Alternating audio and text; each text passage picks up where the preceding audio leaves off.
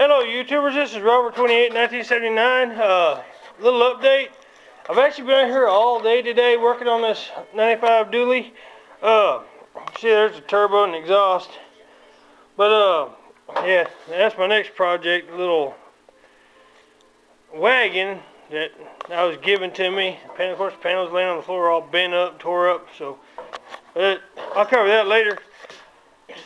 Well guys, this is where I've gotten on it so far as of right now. Everything is bolted together.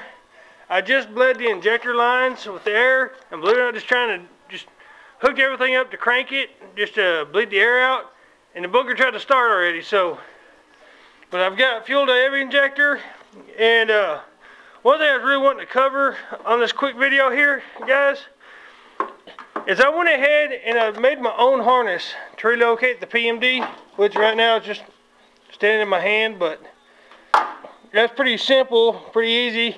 I'm going to route it around once I get everything in here, route it around here, come down, and come out the same place where I come with the plug.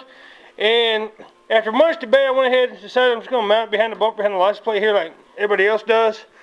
Just because it's been done, so I know it'll work there. It'll get enough airflow to stay cool. So, because earlier I even thought about putting it in the air box. I've heard about that. I've heard about people putting it inside their trucks, but I want in a real spot where it's going to get enough airflow to stay nice and cool. And I've got some computer parts in the house to where I can make the air tines. I can get one out of my old computer, do that myself without having to buy it. And basically I've done all this without having to buy any of the parts for the PMD relocation kit. And I know they sell number 9 resistor. All that does, from what I understand, is just give extra power from the wiring harness here.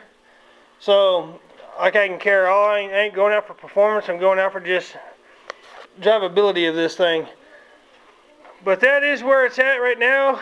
So I've still got to put the turbo and everything back on this side. Now I've got everything primed up and ready to go. I'll get that done, hooked all the exhaust up and everything, and then I'll actually put oil, antifreeze and everything in it. Get it all set to where the only thing I got left to do is put the hood on, and then I'll take another video of doing the first startup of it with this motor in this truck. So guys, I mean, it's where it is. I mean, it took me a while today just to get everything else put together. So like I said, I'm going slow, meticulous, just make sure everything's done right with no dust and dirt or anything in the motor as I'm putting it together. And I've encountered a couple issues along the way, nothing major, just minor stuff. And another thing is, as you've seen in my previous videos, you can't see it here, but I tapped a bolt hole on the side. I actually got a little bit longer starter bolt, and that worked. It actually tightened up real nice, and then I tightened that bolt just as a security measure, so that seemed to be working good. But at this point, guys, I'm about to run out of memory on this little junky camera, so rate my video, subscribe if you like, and look forward for more coming up. Thank you guys, have a good one.